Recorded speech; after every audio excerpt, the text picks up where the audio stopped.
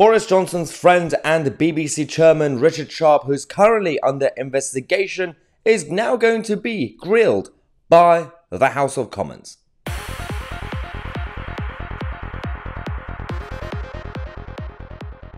Alright, welcome back to the show. We're going to have a couple of updates on this issue of Boris and borrowing money and Richard Sharp being his friend and BBC chairman, all that saga. Throughout the day, we're going to have a couple of updates on that. But just a quick issue that needs to be covered, which is about Richard Sharp himself as BBC chair, who is actually quite interested in finding out if this investigation is then going to be covered properly.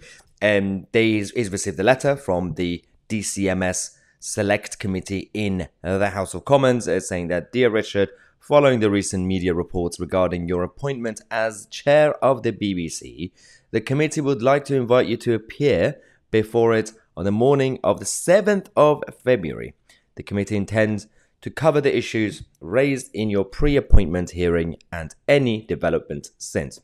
Now, for those of you, in case you haven't really been following the whole thing, Richard Sharp, a close friend to Boris Johnson, he was appointed as BBC chairman, but there was a short period of time just beforehand when he introduced Boris to someone, allegedly, and that someone helped him borrow some money. Now, Richard Sharp and Boris saying that that's nothing to do with anything.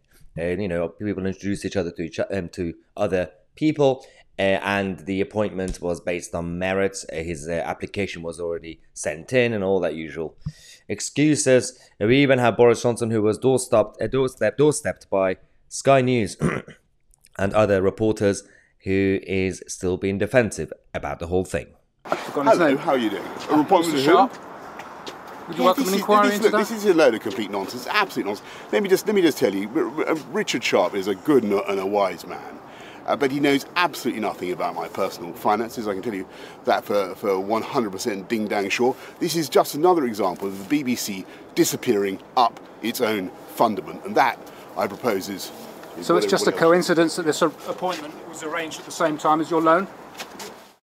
So that was it. That was Boris Johnson a couple of days ago defending his position and his friend Richard Sharp.